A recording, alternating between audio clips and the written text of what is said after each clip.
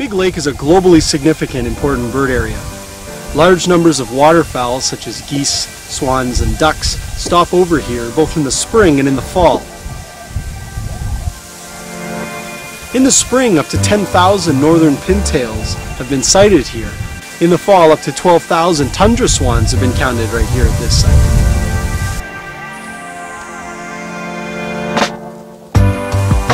Big Lake is between St. Albert and Edmonton, two large cities here in central Alberta. Large numbers of people have this site right at their doorstep. It's a fantastic place to come down on the weekends or in the evenings, walk along the shorelines and enjoy the waterfowl that are visiting this site in the spring and in the fall.